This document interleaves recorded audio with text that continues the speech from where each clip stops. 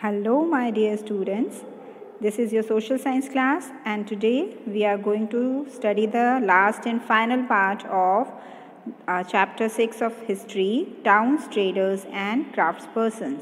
We have already done 2 videos on it and now this is the third and last video, so watch it carefully.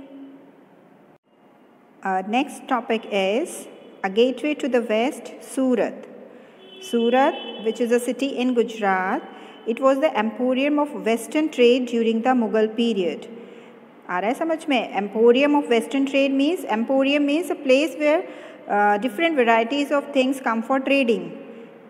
वहाँ पर एक ही जगह पर जब अलग अलग तरह की डाइवर्स चीज़ों की खरीदना और बेचना होता है, उस जगह को एम्पोरियम कहते हैं. सो वेस्टर्न ट्रेड के लिए एक एम्पोरियम था सूरत इन Gujarat during the Mughal period and along with Surat the gulf of Cambay and Ahmedabad were also good trading centres.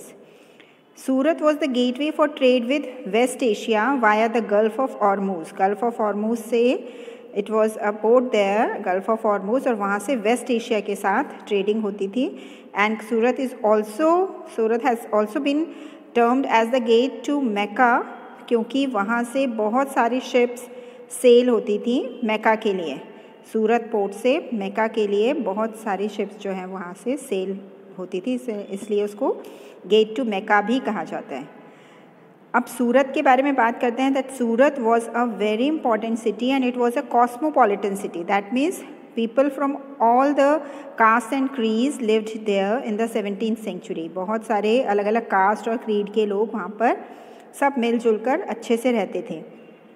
17th century में तो वहाँ पर पोर्चुगीज़, डच, इंग्लिश सब लोगों की फैक्ट्रीज़ और वेयर हाउसेज हुआ करते थे. It was a very important trading centre. इससे पता चल रहा है आपको कि वहाँ पर पोर्चुगीज़ लोगों के, Dutch and English, all the trading companies have their factories and warehouses at Surat. ठीक है, ये इस बात से पता चलता है कि सुनो, ये this is an statement given by English chronicler ओविंगटन who wrote an account on the port in 1689. 1689 में उन्होंने सूरत पोर्ट के बारे में क्या लिखा है कि ऑन एन एवरेज एक समय पर 100 ships of different countries, 100 ships of different countries can be found anchored at the port at any given time. मतलब किसी भी समय पर चले जाओ, आपको वहाँ पर कम से कम 100 शिप्स पोर्ट एंकर्ड हुई दिखती हैं. कहाँ पर? सूरत पोर्ट पे, which belong to different countries. अलग अलग कंट्रीज़ की 100 या 100 से ज़्यादा शिप्स जो हैं वो आपको वहाँ पर देखी जा सकती हैं. सो which shows that Surat, how important trading centre Surat was at that time. ठीक है, और क्या चीज़ें थी वहाँ पर? There were retail and wholesale shops of cotton textiles. Cotton textiles की रिटेल और होलसेल शॉप्स थी वहाँ पर. और टेक्सटाइल्स जो सूरत का था, it was very famous for its zari borders. Zari word सुना है ना आप लोगों ने? गोल्ड की लेस होती है, लेस बॉर्डर्स, उसके लिए textiles of Surat were very famous. और यहाँ वेस्ट एशिया, अफ्रीका, यूरोप में इनकी बहुत डिमांड थी जरी वाले कपड़ों की. ठीक है. The state built numerous rest houses to take care of the needs of people from all over the world who came to the city.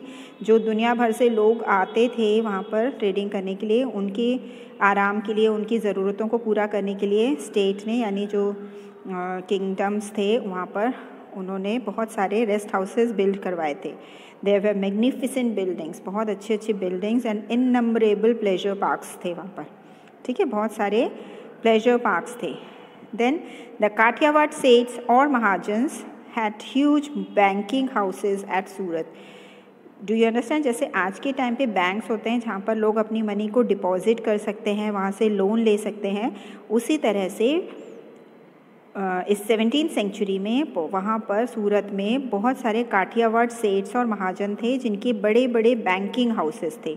And in fact उनके द्वारा जो दी गई हुंडीज़ होती थी वो दूर दूर की मार्केट में चलती थी. हुंडीज़ क्या होती हैं? जैसे आज के टाइम पे चेक होता है ना, उस तरह से हुंडीज़ होती हैं. That you can produce, see the definition of हुंडीज़ is given here. हुंडी, it is a note recording a deposit made by a person. जैसे अगर किसी सेठ के पास किसी ट्रेडर ने पैसे जमा किए तो वो उसका एक पत्र बना के, उसकी एक हुंडी बना के उस ट्रेडर को दे देता है, और वो हुंडी वो कहीं दिखाकर उतने ही पैसों का सामान खरीद सकता है.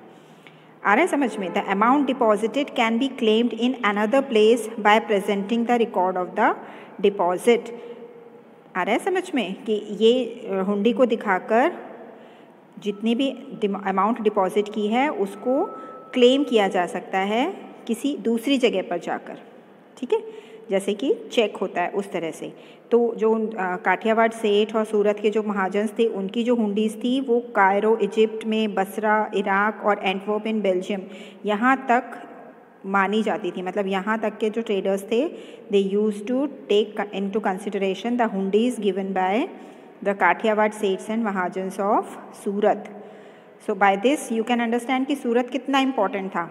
बट धीरे धीरे क्या हुआ, however Surat began to decline towards the end of 17th century। 17th century तक आते आते क्या हो गया, उसका डिक्लाइन शुरू हो गया। ये हमने पहले भी पढ़ा था कि बहुत सारे ट्रेडिंग सेंटर्स, टाउन्स ऐसे थे जो कुछ समय के लिए बहुत पीक पे, टॉप पे पहुंचते थे और फिर बाद में उनका डिक्लाइन हो जाता था। तो सूरत का डिक्लाइन क्यों हुआ? बिकॉज यहाँ पर क्या हो गया, the loss of markets and productivity happened, कि मार्केट्स ख़त्म हो गई और प्रोडक्टिविटी भी कम हो गई because of the decline of Mughal empire. जैसे जैसे मुग़ल एम्पायर डिक्लाइन हुआ वैसे वैसे सूरत में प्रोडक्टिविटी और क्या चीज़ कम हो गई, मार्केटिंग कम हो गई। अब जो सी का कंट्रोल था वो किसके हाथ में आ गया? पोर्चुगीज़ के हाथ में आ गया। Control of the sea routes by the Portuguese and competition from Bombay where the English east India company shifted it's headquarters in 1668। Portuguese के साथ और इंग्लिश ईस्ट इंडिया कंपनी के साथ उनको कंपटीशन फेस करना पड़ता था वहाँ के ट्रेडर्स को। तो धीरे धीरे करते करते ये कंपटीशन ने उनको मार्केट से आउट कर दिया। मतलब जो सूरत के ट्रेडर्स थे they lost their markets and also they lost their productivity. But आज के टाइम पे today Surat is a bustling commercial centre, बहुत अच्छा कमर्शियल सेंटर है, वहाँ बहुत सारी ट्रेडिंग होती है आज के टाइम पे, और एंशिएंट टाइम में 17th सेंचुरी में भी होती थी। ठीक है, डिड यू अंडरस्टैंड क्या क्या पढ़ा हमने सूरत के बारे में? That Surat was a very important trading centre और अलॉन्ग विद गल्फ ऑफ खम्बट, जिसको कैम्बे भी कहते हैं, और अहमदाबाद, ये तीनों ही जगह से ट्रेडिंग की जाती थी। और क्या क्या पढ़ा? That ओविंगटन had said that at one point of time, एक समय पर 100 से ज़्यादा शिप्स वहाँ पर एंकर्ड होती हैं सूरत पोर्ट पे। तो this shows the hustle bustle और the activity of that Surat port, कि कितनी ज़्यादा इंटेंस एक्टिविटी वहाँ पर होती थी। ठीक है, 17th सेंचुरी में पोर्चुगीज़, डच, इंग्लिश सभी लोगों के फैक्ट्रीज और वेयर हाउसेस होते थे सूरत में। और सूरत से एक्सपोर्ट क्या किया जाता था? ट्रेडिंग ज़्यादातर किन चीज़ों की होती थी? For the textiles, zari textiles जो सूरत की हैं, that are very famous in waste Asia, Africa and Europe. और यहाँ पर दूर दूर से लोग ट्रेडिंग करने के लिए आते थे, जिनके लिए बहुत सारे रेस्ट हाउसेस बनाए हुए थे। There were इननमरेबल pleasure parks also. और यहाँ पर ह्यूज बैंकिंग हाउसेस थे काठियावाड़ सेट्स के, जो कि हुंडीज़ प्रोवाइड करते थे। लोग जो उनके बैंक में, उनके बैंकिंग हाउस में जो पैसे जमा करते हैं उनको हुंडी दिया करते थे, और वो हुंडी दूर दूर के देशों में भी मानी जाती थी, उसको वैलिड बोला जाता था। मतलब उसका महत्व था, दूर के देशों में भी उसका महत्व था। पर धीरे धीरे जैसे जैसे मुग़ल एम्पायर डिक्लाइन हुआ, सूरत की जो पॉपुलैरिटी थी, सूरत as a port, as a trading centre declined, and Portuguese and English people got hold of it. ठीक है, the next topic is fishing in troubled waters, Masulipattnam. Masulipattnam was also known as Machlipattnam, literally a fish port town, जहाँ से मछलियों की trading होती है। That मछलियाँ वहाँ पर कृष्णा रिवर के डेल्टा में बहुत सारी फिशिंग लोग करते थे, and that was known as fish port town. तो मछलीपट्टनम से it became Masulipatnam. It was situated on the delta of Krishna river. In the 17th century, it was a center of intense activity. वहाँ पर बहुत सारी एक्टिविटी होती थी। Both the Dutch and the English East India companies attempted to control Masulipattnam as it became the most important port on the Andhra coast. Andhra coast पे मतलब eastern side पे, western side पे तो अभी हमने पढ़ा सूरत was an important port. Later on Mumbai became, Bombay at that time, Bombay became an important port. और यहाँ पर आंध्रा की तरफ जो ईस्टर्न कोस्ट है वहाँ पर क्या था, Masulipatnam was the only most important port, और जो वहाँ पर फोर्ट है, fort of Masulipatnam was built by the Dutch people. ठीक है। Now, a poor fisher town. This is a description of Masulipatnam by William मेथवर्ल्ड। William मेथवर्ल्ड जो कि एक फैक्टर थे, factor means the in charge of the English east India company for trading activities. Trading के लिए जिसको east India company in charge बनाती थी पूरी इंडिया का, उसे फैक्टर बोलते थे। तो William मेथवर्ल्ड was a factor of the English east India company in 1620 and he wrote about Masulipatnam like that कि this is the chief port of Golconda where the right worshipful east India company have their agent. ये chief port है गोलकुंडा में जहाँ पर कि company के agents यहाँ पर काम करते हैं। It is a small town but populace. ये एक छोटा शहर है और बहुत इसकी आबादी है, अनवॉल्ड है, इल बिल्ट है, मतलब इसकी चारों तरफ कोई दीवारें नहीं हैं, किलाबंदी नहीं है, और ये इल बिल्ट है, मतलब अच्छी तरह से बना हुआ नहीं है, एंड वर्स सिचुएटेड, और इसकी लोकेशन भी अच्छी नहीं है, मतलब अच्छी जगह पर सिचुएटेड नहीं है। With in all the springs are brackish.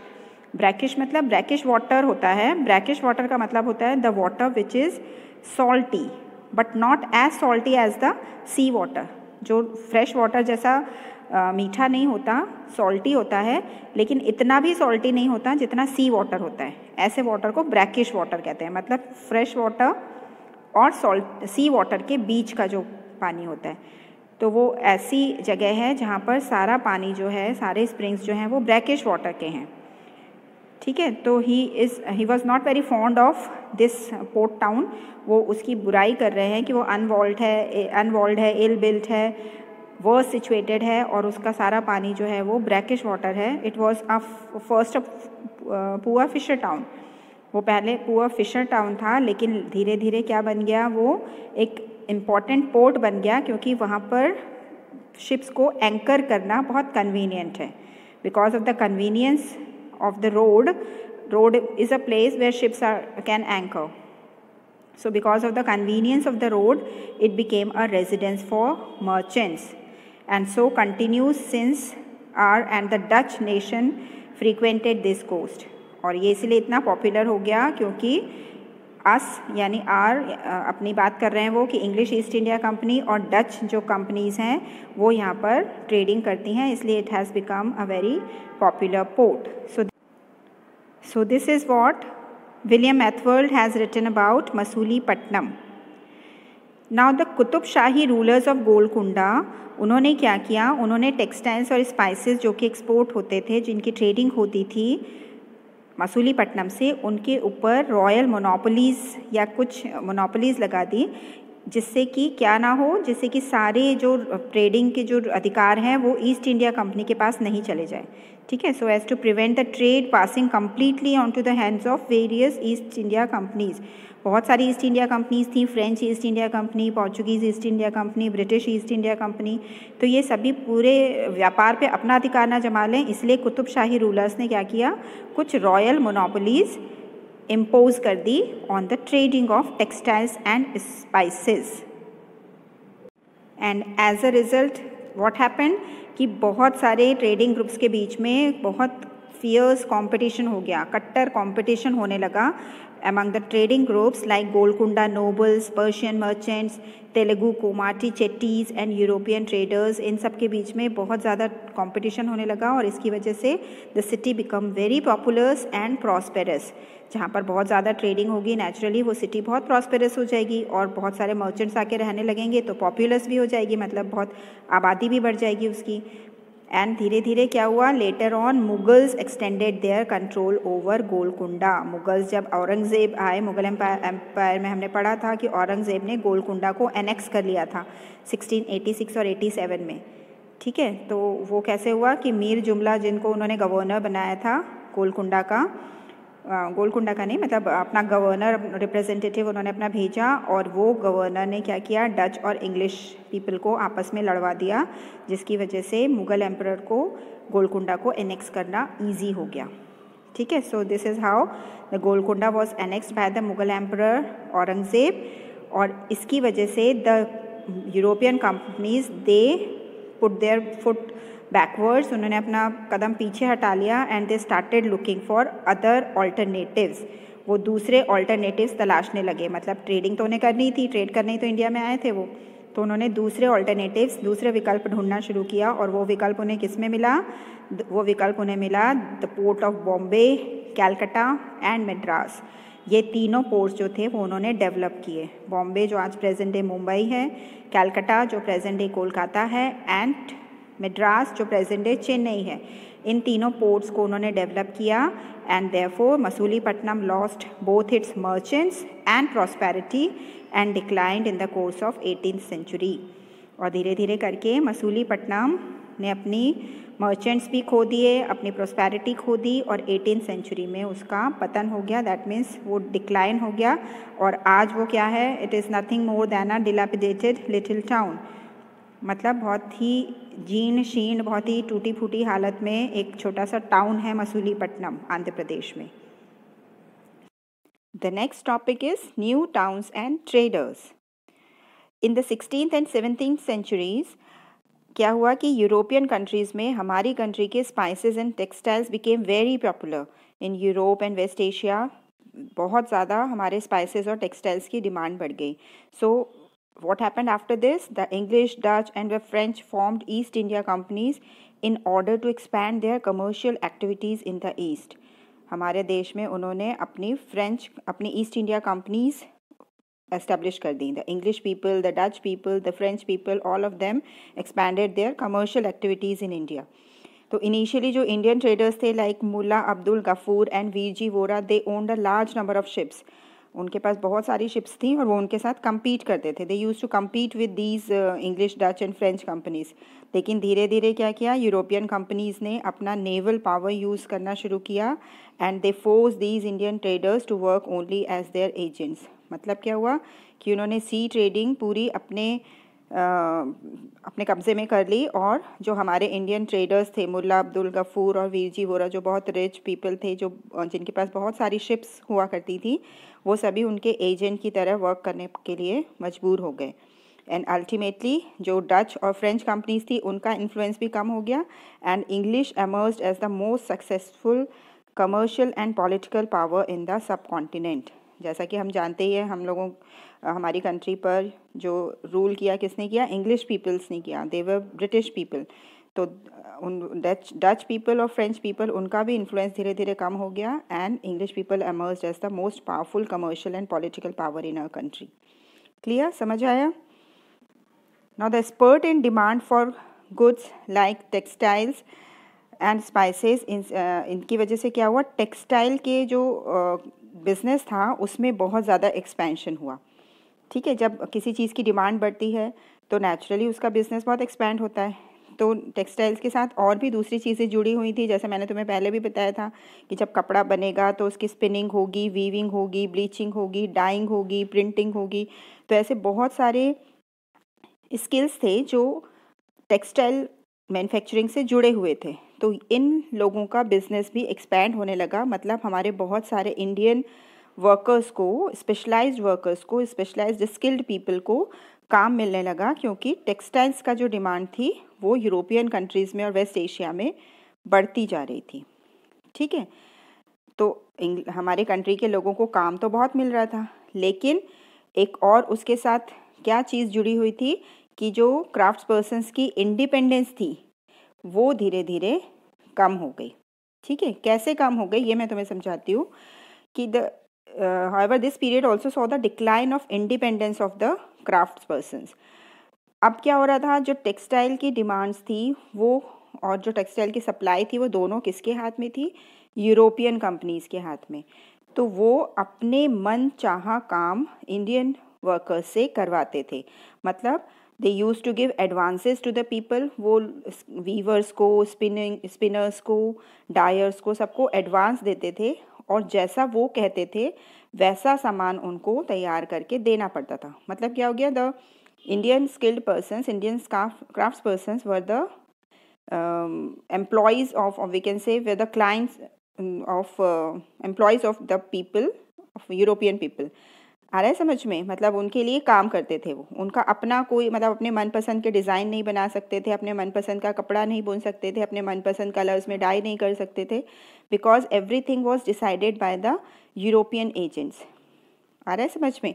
They now began to work on a system of advances. उनको पहले से एडवांस दे दिया जाता था कि आपको ये पैसे दिए जा रहे हैं और इसके बदले में आपको इतना सामान इस डेट तक तैयार करके देना है, और उसमें वो डिज़ाइंस, उनके कलर्स, उनके pattern, everything was decided by the European companies. तो viewers no longer had the liberty of selling their own cloth और वीविंग देयर ओन पैटर्न्स।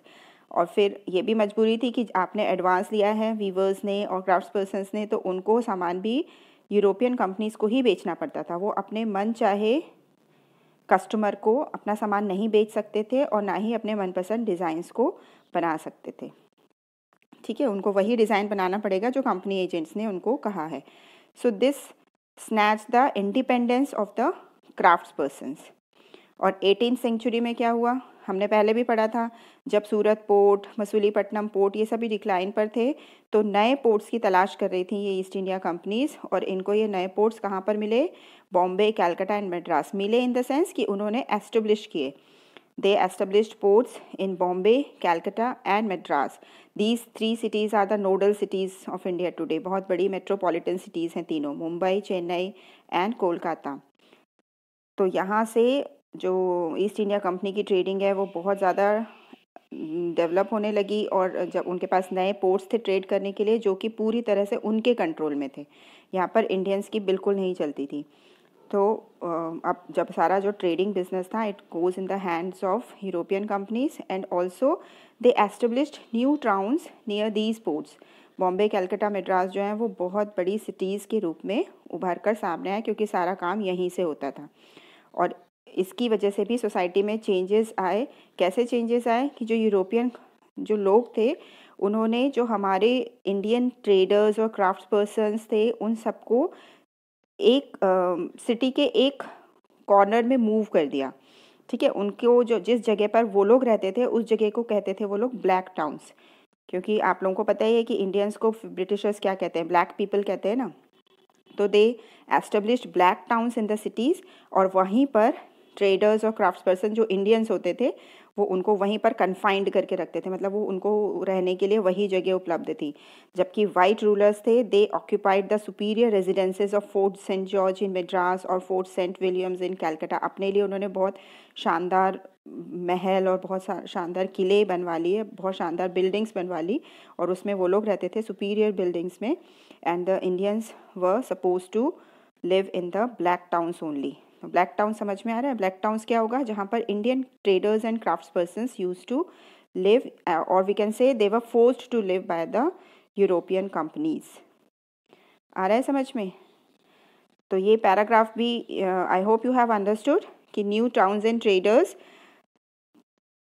कैसे डेवलप हुए।